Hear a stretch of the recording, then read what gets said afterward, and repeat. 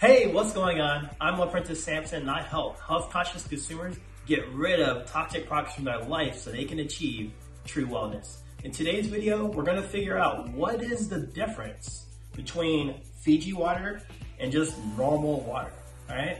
So, before we get started, let me go ahead and grab some water from the tap.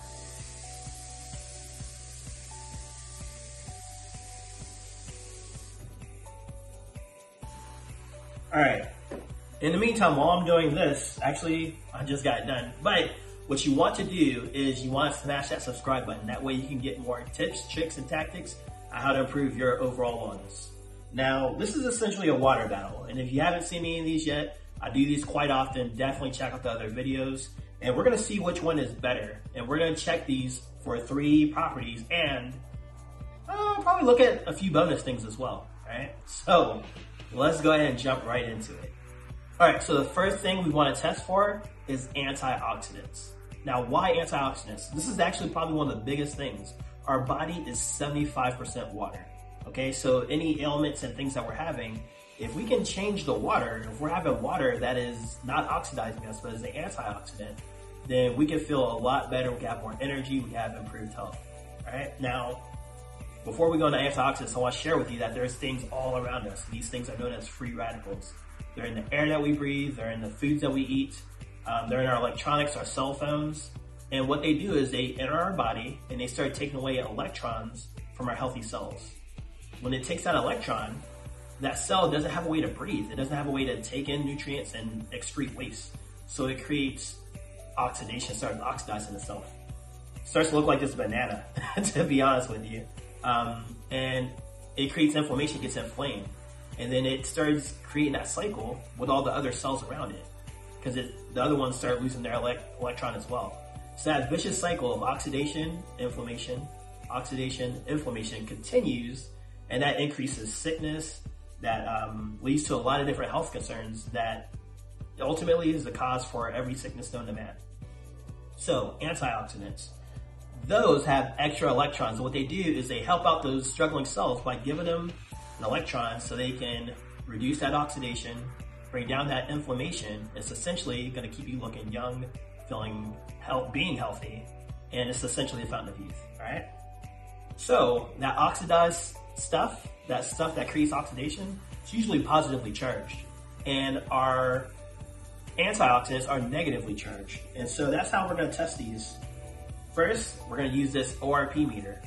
ORP stands for oxidative reduction potential, or the potential to reduce oxidation, right? So we are going to pour this Fiji, and we're going to run this meter. Now, if we see a positive number, that means it's oxidizing us, it's creating more sickness and inflammation in the body. And inflammation, you can think of any type of itis. So if you're experiencing itis, that means you are dealing with a form of inflammation. However, if we see a negative number, that means it's an antioxidant, anti-aging water, and it's actually going to help bring down those ailments so we can start feeling better. All right, so let's see what we get. Let's try out Fiji water here.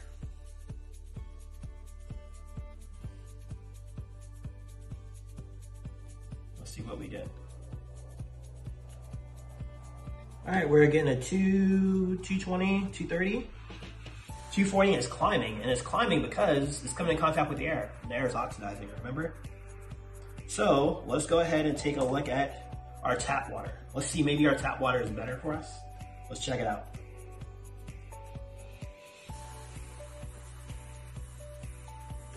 Nope, it is still showing positive. It's showing a positive 270, 280, okay? So they're both oxidizing us. They're about the same, right? So that first test on oxidation, they are both oxidizing us. And I want to say the Fiji water is doing a little bit less. Nope, it's doing just as much now. And that's just because it's been sitting out in the air, all right? So when it comes to oxidation, I would say they're both oxidizing us. They're both doing the same thing. All right, so the second thing we're going to test for is alkalinity. Cancer, sickness, and disease cannot survive in an alkaline environment. And so we want to ensure that our body, most of the parts of it anyhow, stay slightly alkaline. Specifically our blood. Our blood, we want to make sure it stays at 7.365. And so if we're consuming things that are more alkaline, it's going to allow our blood to stay there and actually be able to transfer nutrients around the body, pick up waste, excrete it, get rid of it, all that good stuff. However, if it becomes too acidic, our body is still going to work to make sure that our blood stays at 7.365. It's just going to take it from you. So I start taking it from our skin. That's how we get eczema. It's going to start taking it from our bones, our joints, and our ligaments.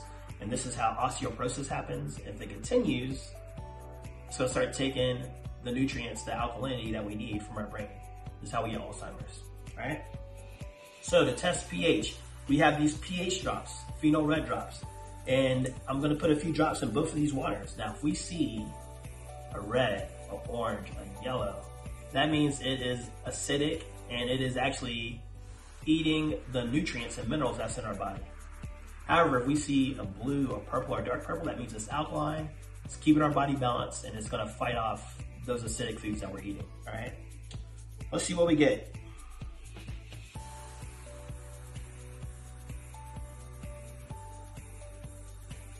All right, so here are both of them, and right now they both look pretty even.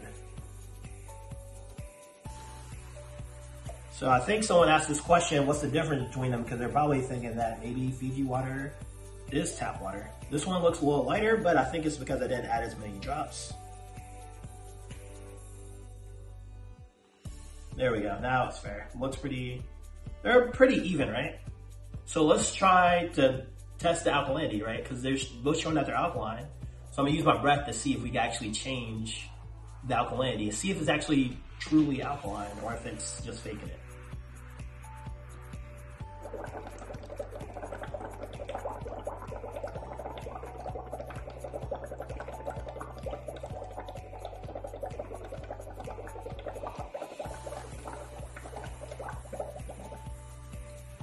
All right, so Fiji water is looking neutral, looking pretty neutral actually. So there's something being added to this to make it look good. It's being neutral. Let's check our tap water, right? There's nothing in our tap water, right?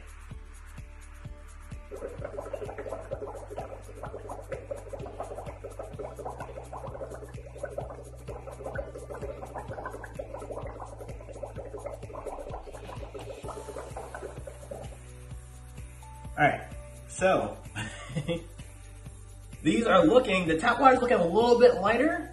So the Fiji water is good in that aspect, but at the same time we know, well, if you don't know, you're about to know that there's chlorine in our tap water. There's lye, there's all these other things to try to keep it regulated per the government. They want to make sure that stays at minimum neutral, okay? So when it comes to alkalinity, I would say they're both the same. You let me know. You let me know what you think in the comments. I think this one's a little bit better. All right, for our third test, we are in test for superior hydration. I want to see which one is actually going to hydrate us better. If it's going to be our Fiji water or if it's just going to be the regular old Northern California tap water, sorry. So we're going to use this tea bag, right? And this tea bag is going to represent us dehydrated, okay? And we're going to see if we can make tea using this water, all right? And you're probably thinking, LaPrentiss, this is not how you make tea. Well, let me just try this, all right? So here is our Fiji water.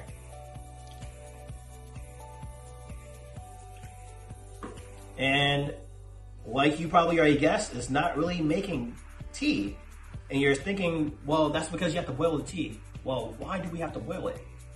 We're boiling it because we're making the water molecules small enough to actually pass through the tea bag and pull out nutrients, okay?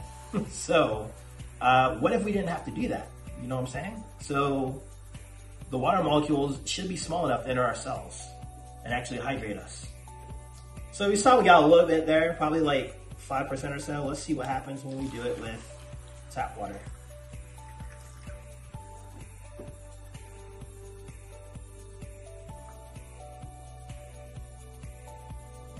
All right, they're looking about the same. So let me go ahead and try this one more time, because the bag was wet the first time. So maybe I'll get something a little different this time around.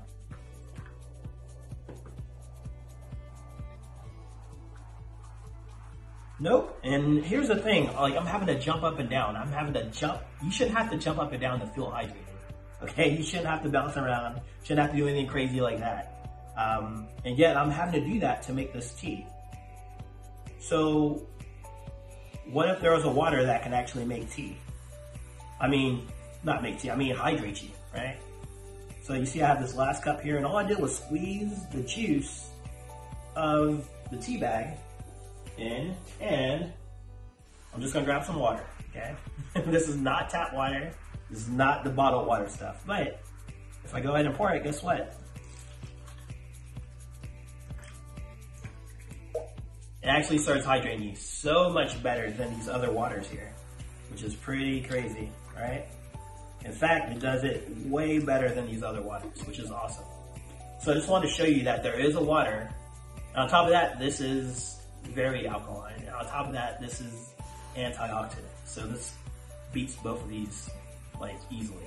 All right. So just wanted to show you that. All right. But as far as this, these two waters are looking about even.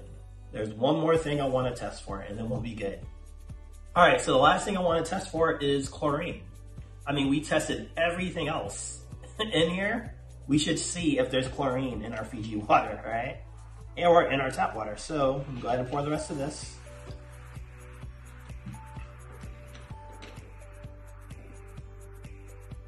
And pour some of this.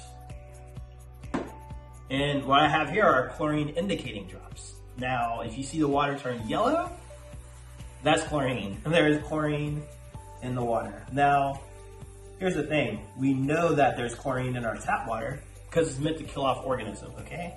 It's meant to kill off organisms and bacteria and stuff like that. So, the problem though with that is, it does it so much that there's still chlorine when it gets up to us. And we end up bathing in this, we end up brushing our teeth in this stuff, and guess what? We're one big organism, and so this starts affecting our skin, this starts affecting our health, and it ends up harming us overall. So, as you can see, yep, there is chlorine in this. However, there is no chlorine in the Fiji water. So what are we paying for here? We're paying for non-chlorinated water. Besides that, everything else is the same, I think. You let me know what you think in the comments, all right? Hopefully you enjoyed this video. Let me know if you have any questions. If you want to learn more about that other water that I showed you, then I would say keep watching these videos, all right? I got plenty of them out there where I share the amazing benefits of drinking the right water and what's best for your health because you deserve it, all right? Thanks for watching this video, and I look forward to seeing you in the next one.